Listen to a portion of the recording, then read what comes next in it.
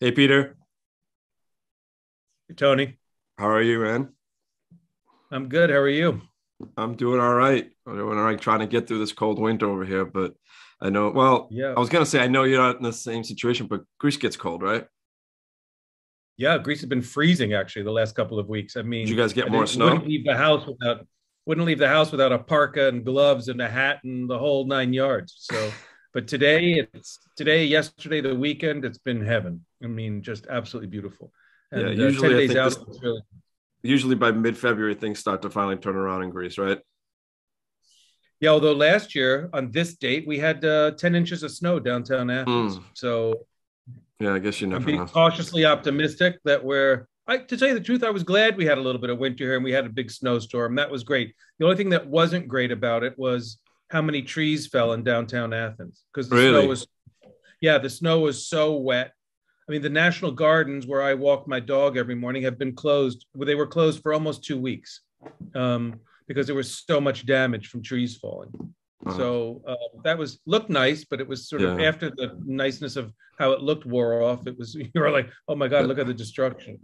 And the internet shuts down because all of the Greece social media becomes all snow pictures and snow videos usually when it snows, right? I know, I know. It's funny. People were skiing down Metropolios where I live. That Yeah, was fun. yeah. Yeah. Anyways, excited to get this chat going. Before we get started, want to introduce yourself to my audience? Sure. My name's Peter Poulos. In Greek, my name is Panagiotis Ioannis Poulimenakos, but in America, it's Peter John Poulos. I'm the executive director of the Hellenic Initiative. I've been the executive director for 3.5 years, but I've been with the organization for 9.5 years. I was the development director and development consultant, so sort of held a lot of jobs there and done a lot of things there. And before that, I had my own business, Poulos Brothers, a fundraising and event planning business that was based in San Francisco, where I worked for 100 different nonprofits around the country doing major donor work and board development and capital campaigns and special events and all those kinds of things. And that's in San Francisco, where I lived for. I mean, I didn't grow up there, but I lived there for 18 years. I'm the founding director of the San Francisco Greek Film Festival, and that's something I'm really proud of because now the festival is in like its 16th or 17th year. And that was taken over by two other people who are on the committee. And before that, I lived in Washington, D.C., worked on Capitol Hill, worked at the Greek lobby, and went to school in D.C. Before that, I grew up in New York. So I've been basically surrounded by Greeks my entire life, Everywhere. everywhere. That's amazing. I want to touch obviously on THI. As you said, you're the executive director. Talk to me a little bit about the growth of THI since you've taken over and prior from the days you got involved to where it is today.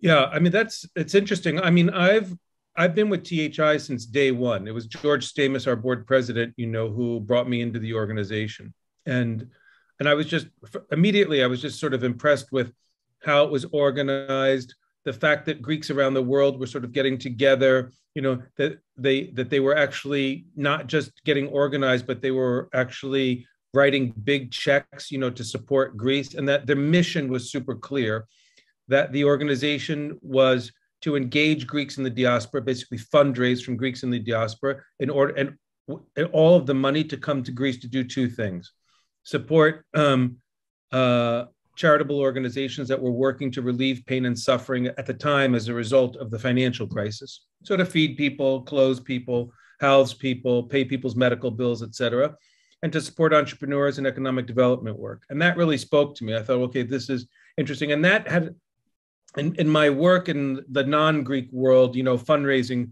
for 30 years, and I fundraised on Capitol Hill. I fundraised in San Francisco for all these nonprofits that had nothing to do with Greece or Greek people.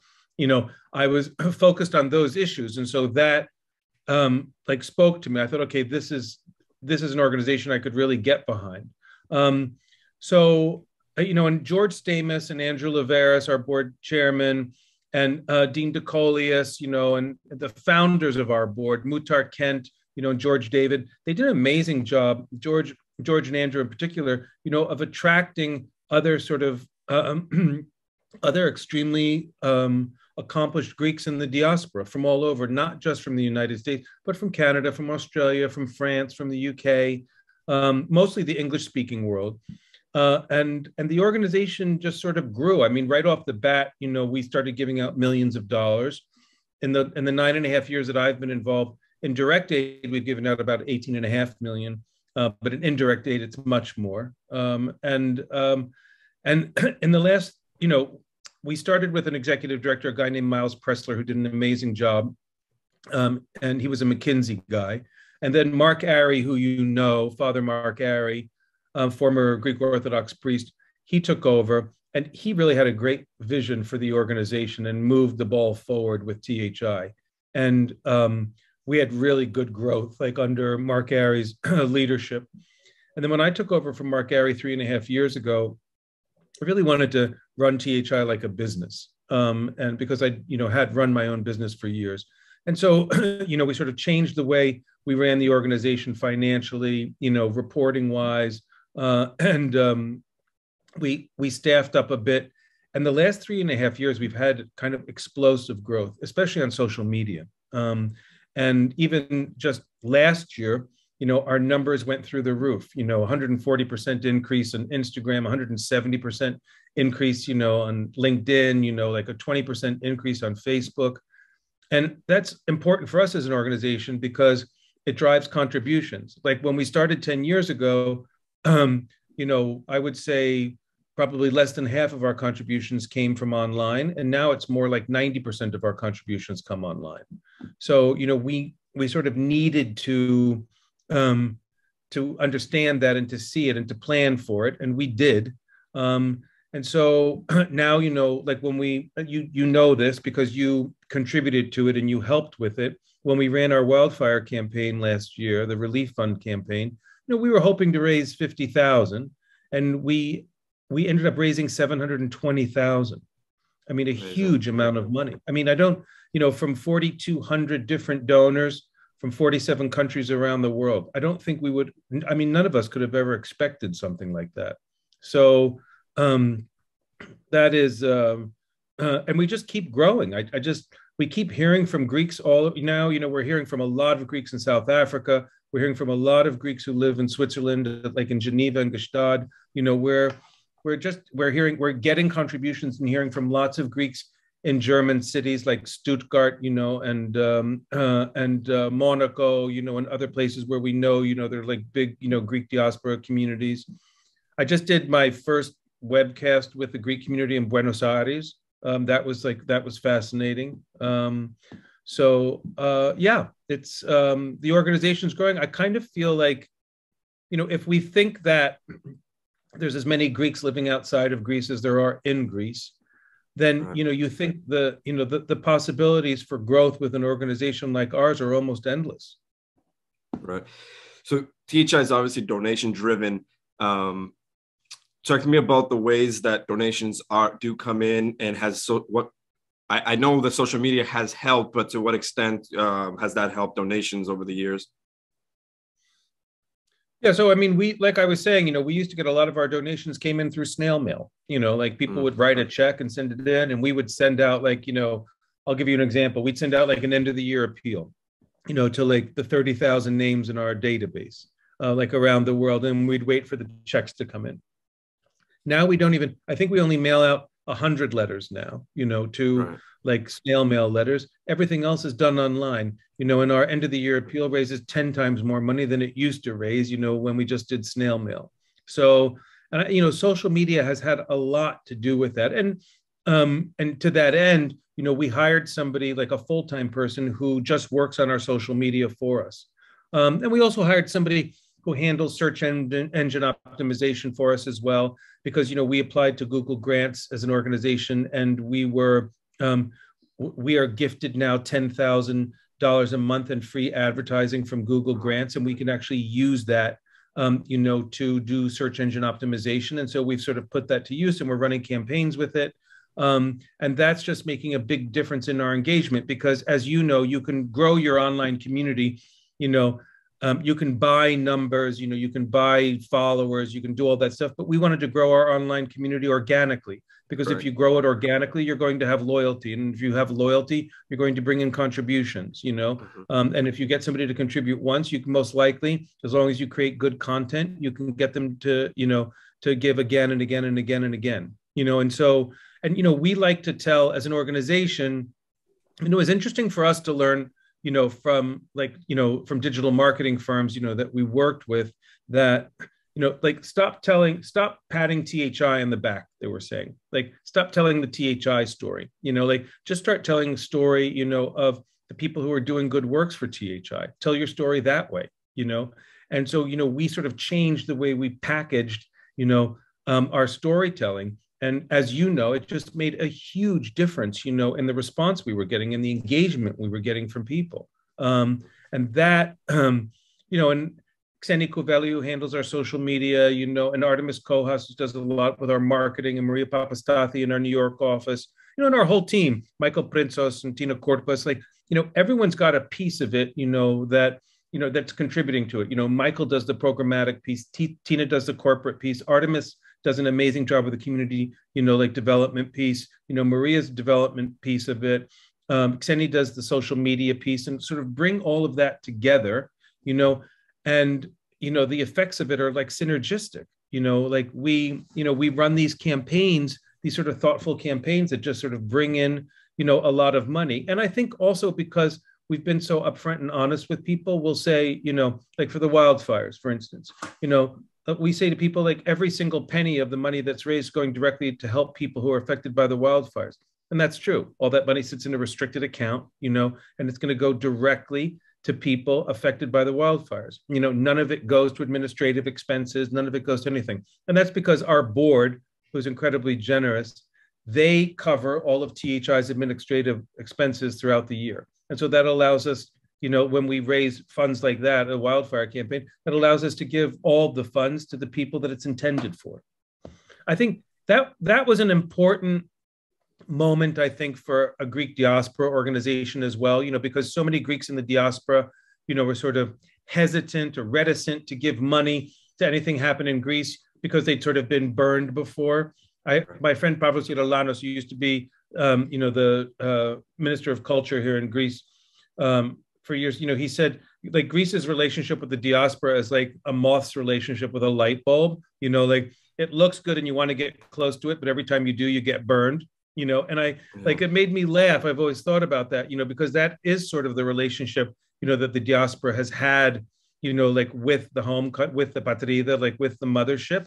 But that's changing, and so on a parallel track with fundraising, we needed to sort of build trust in Greece as an institution and its institutions, and we needed to report back to people that we were, doing the right thing with their money. And that's what we do. And now that we have a government, who's pro-business, who's making huge changes in the way the country operates, who's attracting foreign investment, and creating jobs in the country. It's just it seems so vibrant, and we call it Greece 2.0. The country's definitely turned a corner. I'm sure you see that too. Yeah, I see it every day, especially online. You see all these new great articles coming out of Greece. Yeah, and I think that that encourages people, to get back to your original question, that encourages people to want to give to the country, because if if you gave before and then you read it in the paper or saw on the news that the monies that were meant for villages that were burned in the fires in 2007 never made it to those villages, you're like, well, I'm not going to give money again. It's just going to get stolen.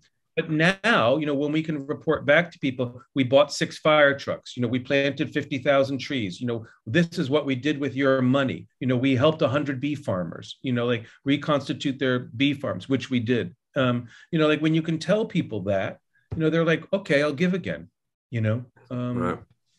It's powerful. Yeah. Now, I wanted to touch a little bit on the wildfires. I know you just spoke on it, but just the success of it and what inspired to just jump on that pretty much immediately. Well, when the fires first broke out, we said, they were just in Athens. They seemed to be isolated here in Athens. And we thought, are we going to do something about this?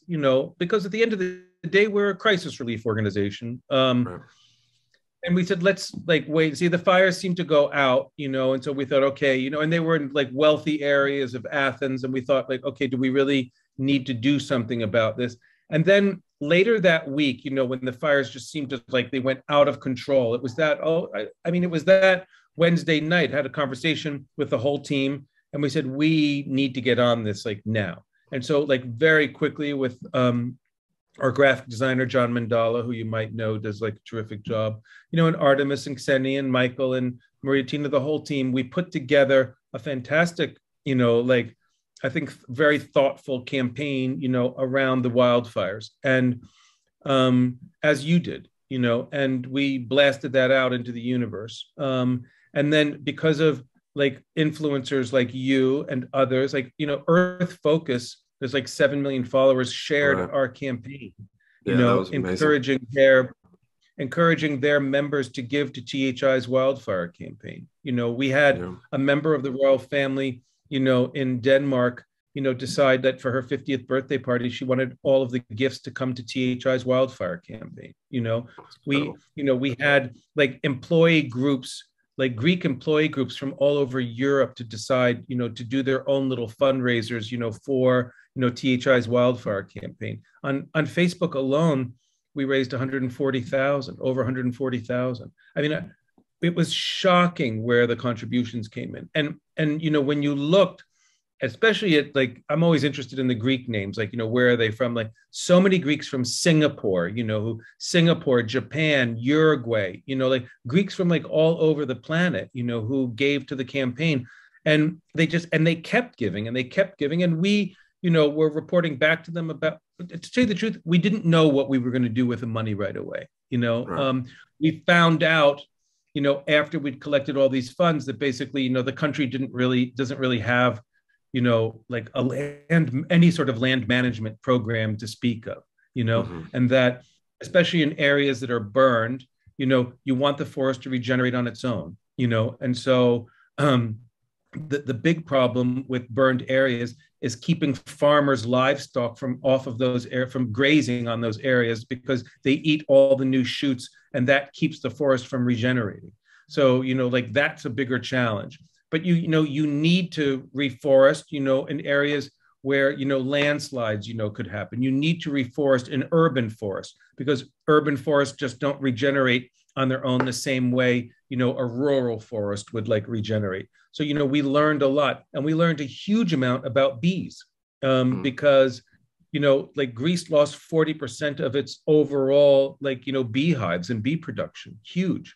And we learned that, it takes about 10 beehives to regenerate a colony, and that it takes about a month to get the queen and the swarm working again. And then you have to transport, those beehives in the night, during the evening while the bees are sleeping, and because they're transportable, you can bring them to areas, where they're able to feed and stuff. And as soon as the new shoots come up, the bees have things to feed off of. But in Evia, obviously that had the biggest fires, they lost 70% of their bee production, that island. And that's huge because that, so many of the people on the island dependent upon that, for their livelihoods.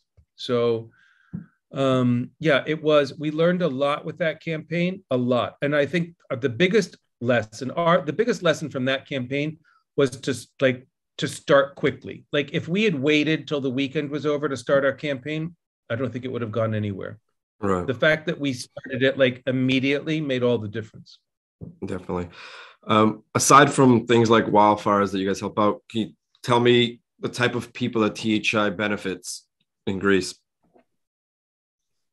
Yeah, listen, we do a tremendous amount of work with kids, and so we work with lots of organizations that are helping at-risk kids. One of the organizations that we've given over $500,000 to is called Mazio de Pedi, Together for Children. The president of their board is Alexandra Martino, who's a great friend of THI's, and they're an umbrella organization for a dozen different organizations in Greece that are working to help, at-risk children and mothers, and women who are like, being abused, so we don't like talking about these things in Greece. We do a lot about feeding people. So, we help, Prolapsis Diatrofis, which is feeding kids in schools, the food bank, Athens Food Bank, where they've done, like an amazing job, like of feeding. I think they do like 1,700 meals a day. We help we also try to look outside of Athens, because so much of the focus in Greece is always in Athens. So, we help a small organization called the Ladies Union of Drama. And they're feeding 1,500 people a day, individuals. And it's actually, when we say individuals there, it's probably more like families, but they're feeding 1,500 individuals a day in drama, in and around drama. It's such a great organization too, because they feed anyone that needs food. It doesn't matter your race, your color of your skin, your religion, your sexuality, none of that matters. They just want to feed people who are hungry. It's also nice to see an organization like that in a little place like Drama, that's just caring about people. It doesn't matter. They care about everybody. It doesn't just have to be Greeks. It can just be anybody in Greece who's in need. And then of course, we do a tremendous amount of work in the economic development arena. So, we support startups. Our Venture Impact Award, just in December, we gave out 285,000 in grants, to 16 different Greek startups. That's funded, that funding comes from the Hellenoni Foundation, which is run by it's Dimitri and Sarah Georgakopoulos' foundation, and by the Charles C. Kondas Trust, which is managed by Harriet Kondas Dervaikis, and she's based in Chicago. Dimitri and his wife are based in Boston, but now they've moved to Greece. And because of those two generous like donors and their donations, we're able to like give out all of this money every year, to these incredible startups. And, the grants range from 10,000 to 30,000. But as you know, for like a Greek company, $30,000, that can pay your rent for 3 years. That can buy everyone in your office a computer. That can buy you, a 3D printer. They buy you a car, but whatever it is, something that you need to scale your business, to take it to the next level. And on top of, just giving them money, we also, we have a mentorship program called Venture Garden that we run with Alba Graduate School and Anatolia College in Thessaloniki. We have a regeneration program that is Greece's like #1 paid internship program. And that has been wildly successful. It's put over 2,500 people in permanent positions, in the years that, we've been supporting it. So, we do a lot in job creation, and we do a lot in supporting like young entrepreneurial Greeks. I mean, there's such a great entrepreneurial spirit here, as you know. It's sort of like it's like in our DNA. And so, but there hasn't been like a mechanism or a vehicle, to support people with a great idea. And so, we want to be part of that ecosystem that's supporting these people. That's amazing, man. I want to talk about the gala, and I'm assuming this is the event of the year. Well, I'm not assuming. This is basically THI's event of the year, where everyone gets together. But tell me the importance of the gala as far as donations and just keeping the community together. The gala, we just had our 9th gala, as you know. Actually, the gala was George Stamos's idea. So when the organization started, George was like, we need to have a big blowout gala, like in New York, high profile event, where we raise a lot of money. And that was when I was first hired. He said, Peter, can you help with the gala? I said, sure. So I put together a budget that first year in New York, said, let's try and raise 350,000, which would have been a huge amount of money. We didn't raise 350,000. We ended up raising 1.8 million at that first gala. And George is like, I think we're onto something. I said, yeah, I think you're onto something.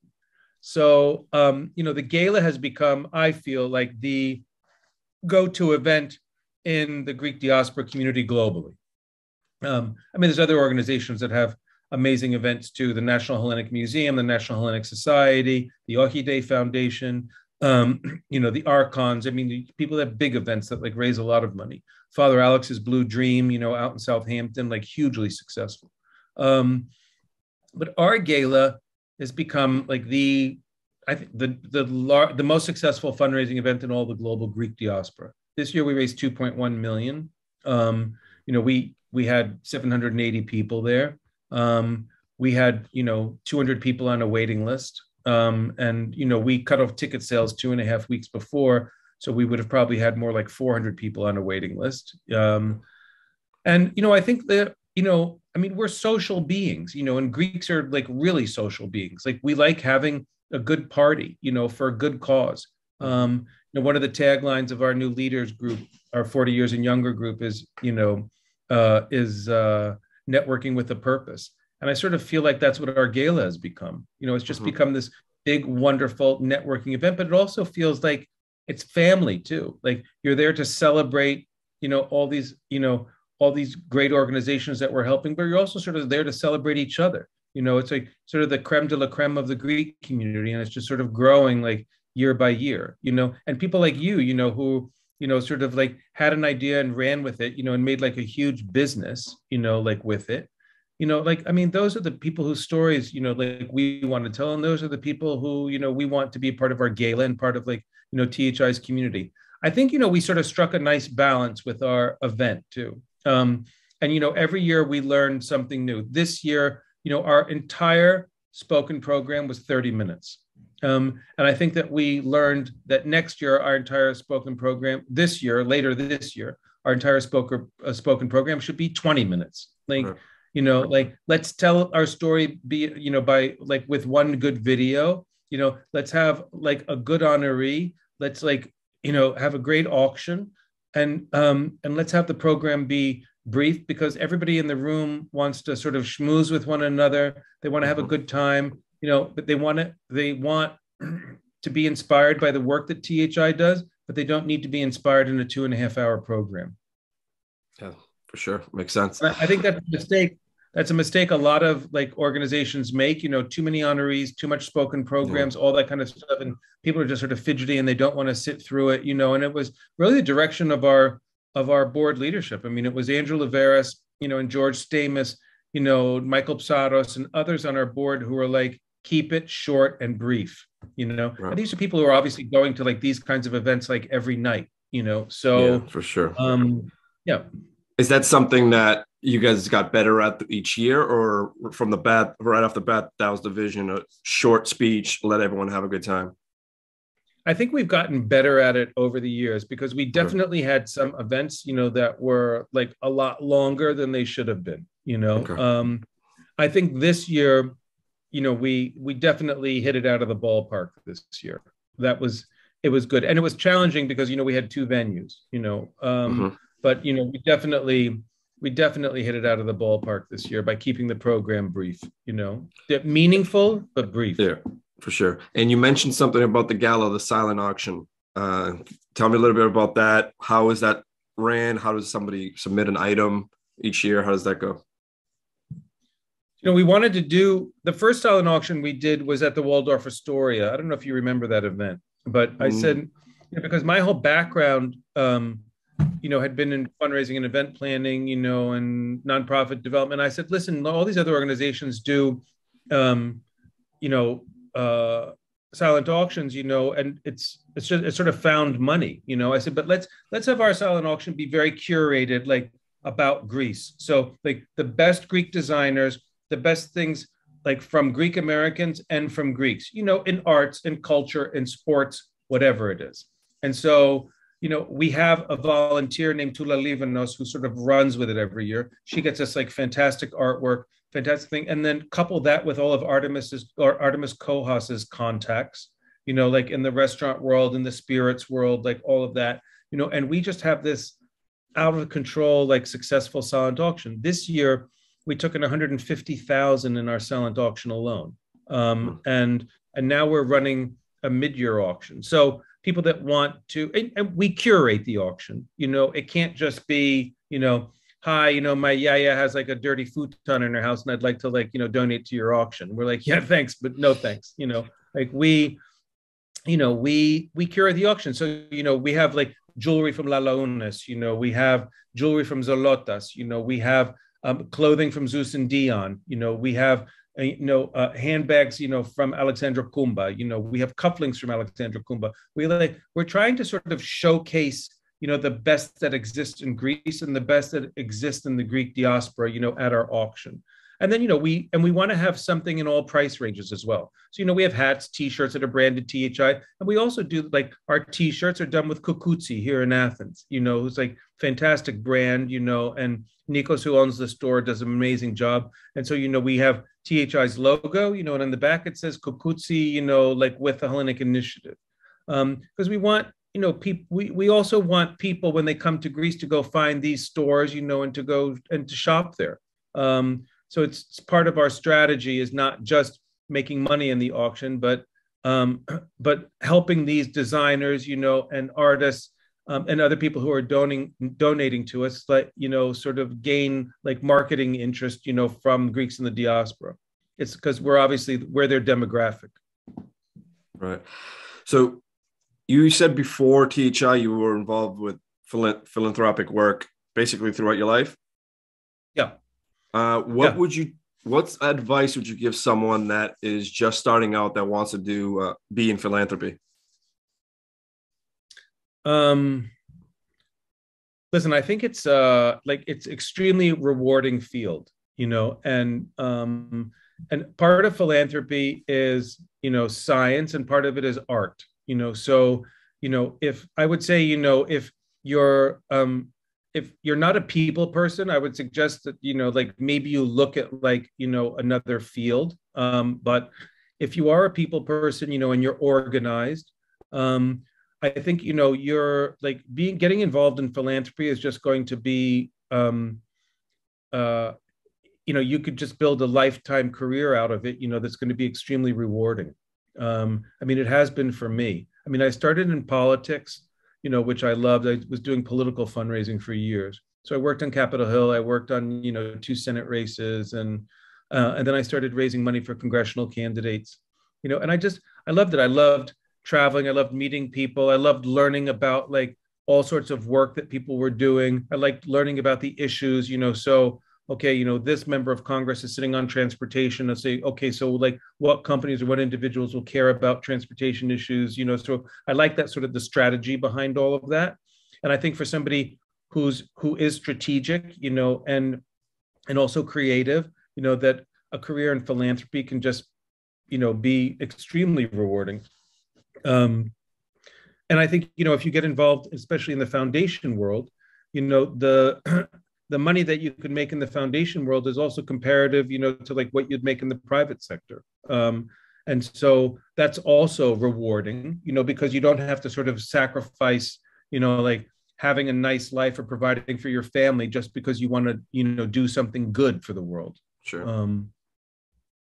Awesome. What is one of your proudest moments over the last decade at THI? What is one of your proudest moments that stands out?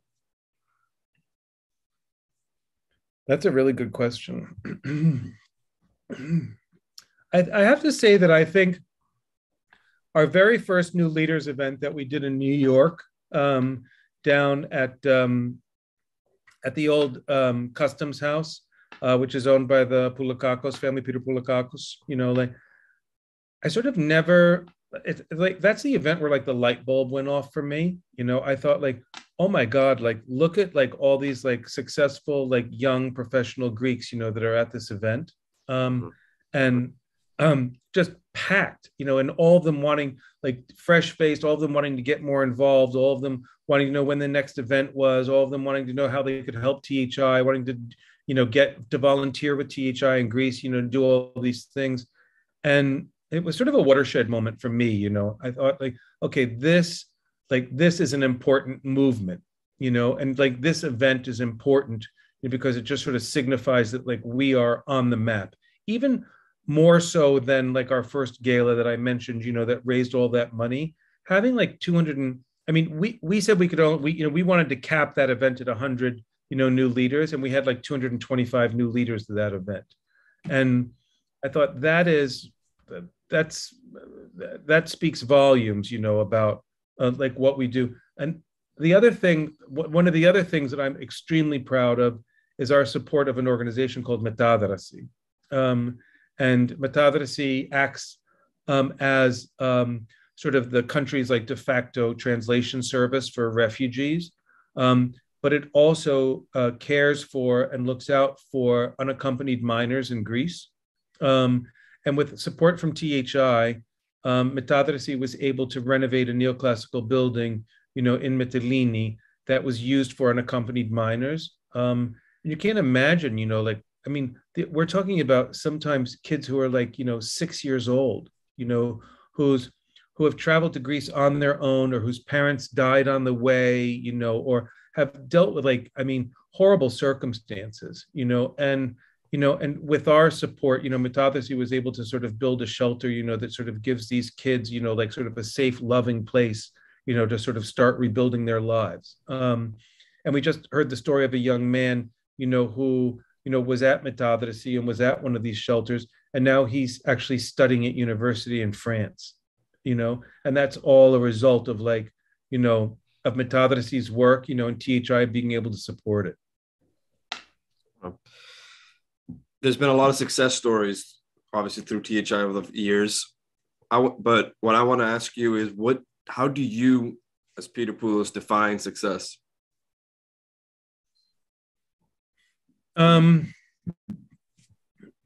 Like me personally,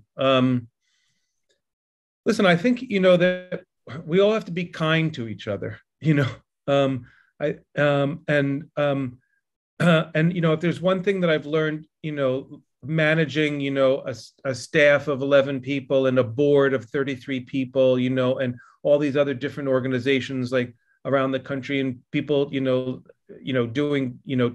doing different things, that we have to always keep our eye on the prize, and the prize is helping Greece, and so, we may have a difference of opinion about things sometimes, or not, like, but like, we need to be kind to one another, and we need to support one another, and if I find that, that someone that we're working with, or somebody that we're collaborating with, like, isn't being kind, or isn't being supportive, or doesn't sort of share that same sort of, vision for, like, what we should be doing, we just sort of politely move away from that person or from that organization.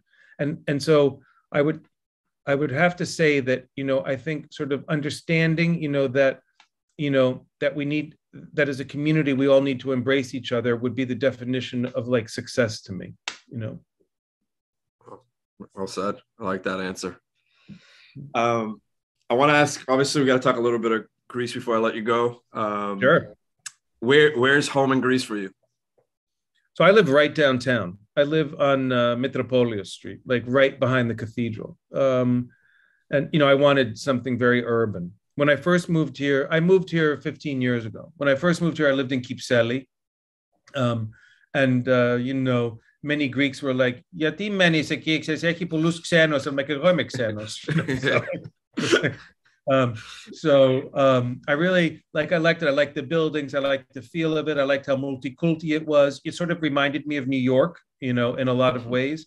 But then I found, a place in Plaka. I lived there for 6 years. And then I found this place in Metropolios in a 1930s building, because I really like Athenian Bauhaus, like interwar, like modernism buildings. And so I moved here, like, now it's been 7 years that I've been living here, and I absolutely love it. Like, I love being in the mix of all of it. I like being close to Syntagma. I love being close to the National Gardens and the Zapio, because that's where I walk my dog.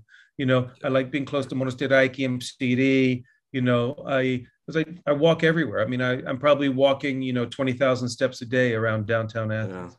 Yeah. No, now that Ammonia's had, like, a real renaissance, like, I find, like, when I go on my afternoon walks with my dog, we head that way towards Ammonia. And that it's really nice to see, like, the city moving forward, like, buildings getting fixed, and, new hotels opening, and stores opening, and little one-off shops opening up. Like, yeah. That's, to me, that's, it's very vibrant.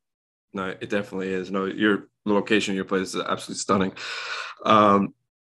How much time do you spend in Greece? Are you there full time now and you just come to the US when you want to, or is it a mix, or what's going on with there? Well, if you were the IRS asking me, I would tell you that I spend 6 months a year here.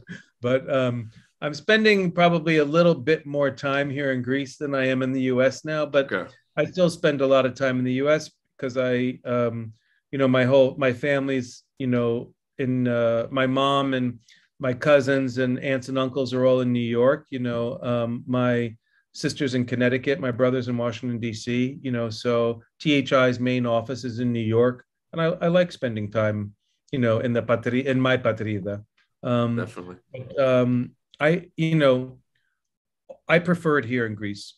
I just do. I And think I we all prefer it do. in Athens. Yeah. I love Thessaloniki, but I prefer it in Athens. I just love it here. Aside from Athens, Thessaloniki, give me three places that you love visiting in Greece. Islands, mainland, doesn't matter. Anywhere in Greece. Yeah. I love Thessaloniki. I think it's just this young, vibrant, like great city, fantastic architecture. Like I like the proximity to the water. I like the whole pasarela, along the Limani, and exercise, going running there, walking or riding a bike. I think it's just terrific. The food's out of control. I mean, I love Byzantine architecture, and so that is ground zero for Byzantine architecture. I mean, it's just an amazing place. I like Kalamata a lot. Like I find myself like very attracted like to Kalamata and Messenia just in general, Yeah. Pylos and that like whole region, like really beautiful. Of course, Athens, I mean, I have a house on Paros, and so I spend a lot of time there. I've been going to Paros since 1984, almost every summer since 1984. So I spent, and I just like the whole vibe of the island, like you do, like Yeah. I like the vibe of the place. I like that there's a connection between people and the land on Paros. Like, people, you go to a restaurant, people are like, oh, I made that cheese, or those vegetables are from my garden, or, Yeah. I caught those sardellas, I mean, I love that. Yeah. And I love being able to go to a beach where there's no people and you can still do that on Paros. Um, Sure. I mean, I really like Falagandros a lot. I think it's a super special place. I like Chania in Crete. Part of the reason why I wanted to move here was like I just wasn't satisfied with coming to visit Greece like 3 weeks a year, like for the rest of my Yeah. life. I thought like, well, if I live here, I can go visit some new place like all the time, and that's what I Yeah. do. So just get in the car with the dog and my partner Mark, and we just go, and we'll go to Nemea, we'll go to Kalambaka, we'll go, wherever it is, we'll go to Parga, like, Yeah. okay, let's just go check out some new place in Greece, that we haven't been. And we do that in Athens too. I'm constantly exploring Athens, like different Right. neighborhoods in Athens. Like, I mean, I'd never been to Anopatisia. And I thought, okay, I'm going to take the Electrico and I'm going to go walk around Anopatisia. And I was completely amazed. Like, it's incredibly vibrant here, and I didn't have that feeling when I lived in San Francisco. San Francisco, even though it's a beautiful city, it felt like it felt almost lonely, and after 8 o'clock at night, forget it, the sidewalks roll up, and here, I mean, I can take my dog for a walk at midnight and it's packed outside even on a Yeah. weekday. There's Yeah. something, I was telling Diane Kokilas, there's something very life affirming about a traffic jam at 6 a.m. and it's not people going to work, it's people going home from the clubs. Yeah. Speaking of Diane, have you been to Ikaria yet? I have never been to Ikaria, and that's real. It's like top of my list, and it's really weird because I grew up in a little town on Long Island called Patchogue, that has like more Icarians than Ikaria itself, and so I'm waiting for an invitation from Diane so I can go visit Ikaria this summer. She's Amazing. actually invited me. I just haven't gone. I There just you said that go. to annoy her. Yeah, when we were there in this past summer, a group of us went to Ikaria, and on the last night we had dinner with her, so it was pretty cool. It was a good It's a time. great place, isn't it? Yeah, no, the island was amazing, amazing. Yeah. But that's also what inspired me. Like what you said in the beginning about, is it really we can only come here 2-3 weeks and that's it? Like when I saw that couple years in a row, I'm like, that doesn't work for me. I want to be here more, so I got to find a way to have to be here more, and that's where I'm How at. much time did you spend here last year? 4 months. Yeah, you were here a long time. Yeah, 4 months. Yeah. I mean, I Eh, don't spend that much more time here than you did. Yeah. So, but yeah, I no, want to get back in the winter again. The last time I came in the winter was 2020, right before COVID. The year we did New Year's at your place. That was the last yeah. time I wanted to come this year, but a lot happened over the holidays and we just couldn't leave. But we'll be there in June with a slight chance for Pascha, but definitely be there by June. And then hopefully next winter we'll get to see winter again. But I also love the shout out for Kalamata because that's where my dad's side of the family's from. Where's your mom from? Kalimnos. Yeah, I've been to Kalymnos. I love Heavy. Kalymnos. Yeah, Nice. yeah. What a great Lots of place. sponges No, there. Kalamata is like Kalamata feels like these Greek cities, that are small. Like Kalamata's population is like 100,000. But like go to a city in America with 100,000 people, it's like dead. You go to Kalamata, Yeah. it's like is everyone out of Yeah. their house right now? I mean, Yeah. what's going The on? platea is always full. It's always full. The platea is always full. The restaurants are always full. Yeah. I love all the bike lanes. People are running around the water. The architecture is great, and you can basically go swimming for almost all the year there. Yeah. They have the warmest water. It's insane. Every time I go there, I'm always like, why is it always so much warmer here? But I get it a lot further south. Speaking of Greece, I don't know if this is something in the visions or if it already has happened. Is there THI in Greece or no? Listen, it seems like more and more of our staff is moving here, Yeah. so our goal was to engage Greeks in the diaspora to help Greece. It wasn't to like fundraise from Greeks in Greece. We thought Greeks in Greece are doing enough on their own, and it's true. Right. So we don't actively fundraise from Greeks in Greece. We don't want to. We're not going to, but just we get a lot of contributions from Greeks in Greece. And obviously we don't turn away anybody's contribution. But like when we do a campaign, we just have a lot of Greeks in Greece who are following us on social media. Lots, especially like people like me and you, who had like one foot like in another country, and came here or something like that. So we get a tremendous amount of support from Greeks in Greece. But we are not actively fundraising from Greeks in Greece. However, we will do a new leaders event here this summer because we always do an American style venture fair. This was also George Stamos's idea. It's been wildly successful. So, and it's basically it's an American style pitching event, for companies. We sort of THI acts like the nonprofit matchmaker. So we vet all the teams. We get all the teams venture fair ready, with an American, like a VC consultant. And then, we invite all the investors, we pay for everything, and we put everyone in the same room and hope that the magic happens, that the companies like find investment dollars, capital. It's been wildly successful. We haven't been able to do it, for 2 years. So, but we are going to do it again this year. And we thought, because so many Greek Americans, Greek Canadians, Greek Australians, Greek something else's, they're here in Athens during the summer. We thought, okay, well, let's just do a new leaders event here. So we're going to do it. Yeah. That's amazing. All right, just a couple more. A lot of my listeners always love this question because they just want to know what everyone's eating. Give me your 3 favorite Greek dishes. Thrapsolo, like grilled thrapsolo. Yep. Sardellas. Okay. And then number 1 on my list is tarmosalata. Like I could eat tarmosalata all day long. All day long. Just eat it plain. I like tarmosalata that's made with potato too, not with bread. Speaking of sardellas, one of my girlfriend's favorite dishes, and we were eating in Piraeus the beginning of our trip, and this seagull was watching us eat and just kept its mouth open, waiting for us to like feed it. She gets up to take a walk for a second. It jumps on our table and just goes at her sardellas. And then it was hysterical. Just like annihilated our table.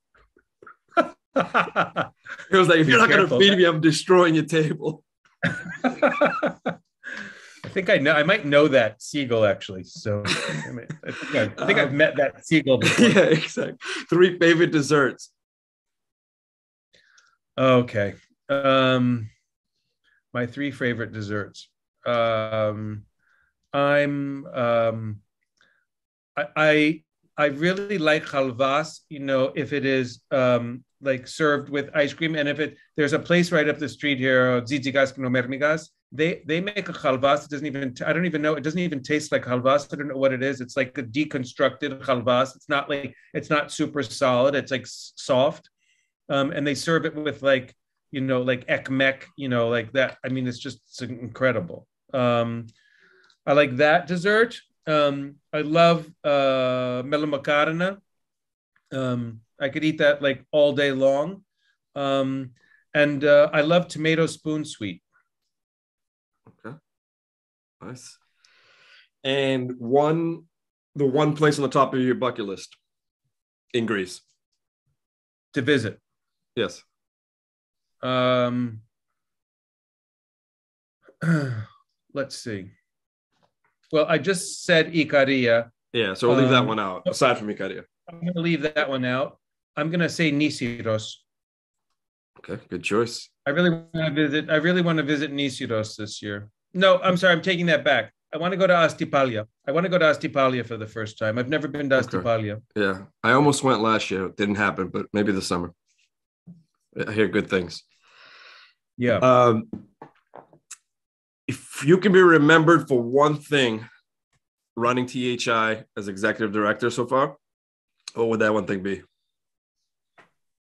God, that's a great question. I'd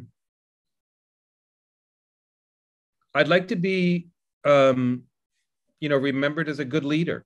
And I hope I was a good mentor to a lot of the people who are on our staff. And I think I was, to be remembered as somebody who was fair and honest and a good leader. That's how I'd like to be remembered at THI. Perfect. And what inspires your work ethic every day? That's such a great question. And it's so fitting and timely right now because I've been thinking about my father died 8 years ago yesterday, and his brother Nick died 3 years ago today. And they had this incredible relationship, and I've never seen two people who worked so hard in my whole life. I mean, they had like they were so singularly focused, on like doing a good job. My father was a pharmacist, no drugstores. My uncle was an engineer and worked for Harris Corporation. But like whatever they did, they like sort of put their heart and soul into it, and they did it with so much like sevasmo, and like and pride, I started, working at one of my father's stores like when I was about 8 years old. I mean, we're like my family was breaking like every child labor law, that existed. But my brother and sister and I were like all forced to work at the store. But I just got to see, how my father was. I mean, he never took a sick day.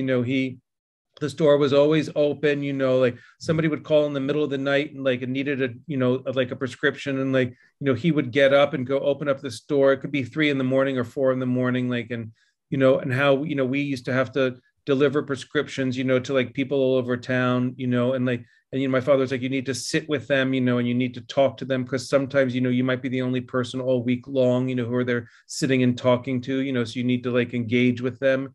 And those were just like such important life lessons, at a really early age, and that is, I feel like, I've taken that with me my whole life, and so, I try not to bother like members of the staff on the weekends, because I want people to like have a weekend and all that stuff. But I've always been like very self-motivated, and I want to surround myself by people who are self-motivated. Every single member of THI's team is self-motivated. Like you don't have to sort of follow up on anyone. They just get their job done. And that's such a pleasure, to like have, like to work with a team like that, and because I realized like they probably saw exactly what I saw from like my parents. I mean, my mother was the same way, just driven, like committed people. I think we're lucky as Greeks, like to have those examples. I think so many of us in our families, I'm sure you do too, just have those examples of like this incredible work ethic, so I'm really thankful for it. I just need to learn when to turn it off. So I'm learning that now in my, as I get older, time, is becoming more precious for me, and I definitely want to take more time, for myself and just to be thoughtful and spend more time with my family and that kind of thing. Sure. Amazing. Last question before I let you go. What does being Greek mean to you? Yeah, that's a really good question. I've often thought, if, like, one day far from now, when I die and go to heaven, if God asks me, he said, you have a choice, what would you like? You could come back to on earth as any nationality. What would you like to come back as? And I'd say, well, I want to be Greek. I mean, it is my whole life. It is what defines me as a person. I love meeting other Greeks. I love helping other Greeks. I love living in Greece. I love that, you and I meet the first time, and we have an immediate connection because we're Greek. I think we're so fortunate, there aren't many ethnic groups like that in the world. I can't, and I hear from my Jewish friends or my Italian friends, and they're like, we're not like you Greeks. We've never seen anything like that. And so, I think we're part of this very, special, our DNA, our blood, we're part of these very special group of people on this earth, there's not that many of us, but we are all a family and a great community. I mean, Artemis Kohas was saying, after we had our, sort of our kickoff event for the new leaders before the gala in New York, our little annual cocktail party they overdo. She called me afterwards and said, how did it go? She said, I just love our community. She said, I love our community. And I love being a part of the community. And I feel that way as well. That's what being Greek is to me, that we're just part of one big giant, loving family. Amazing. Peter, this has been fun. Great chatting with you today. Really quickly, how can people find THI and yourself if they want to look into maybe helping THI, donate to THI, sure. the website, whether it's the US or around the world? Sure. I mean, you can find everything about the organization on our website, www.thehellenicinitiative.org, or you can follow us on Instagram, or on LinkedIn, or on Twitter, the Hellenic Initiative. You'll also see the Hellenic Initiative of Australia, the Hellenic Initiative Canada. I encourage people to follow those, to follow those as well, to friend them on Facebook, or to follow them on Instagram, because they're doing wonderful, great, vibrant things as well. Me personally, you can find my Instagram handle is Mr. Peter and Mr. Stavros. Stavros is my dog. So, and you'll see in my, on my Instagram feed, lots of things about architecture in Athens and stuff that's going on. If you care about those things, you can read those. And on my Facebook page, just my name, Peter Poulos, you're just going to see a picture of my dog, me and my dog there. So, it's easy to sort of find me. But yeah, no, our community is really growing on the Hellenic Initiative. I think we post a lot. So we're constantly doing updates. So it's almost every day we're updating on Instagram and Facebook. That's amazing. Well, thank you, Peter. And see you soon whether it's here in the US or in Greece later this spring or summer. I'm going to be in Boston at the end of the month. So we're coming to see you. Perfect. Then I'll see you in Boston. Yep. All right. Sounds good. Thanks, everyone, for listening. This has been Peter Poulos from the Hellenic Initiative, and we'll talk to you again on the next episode.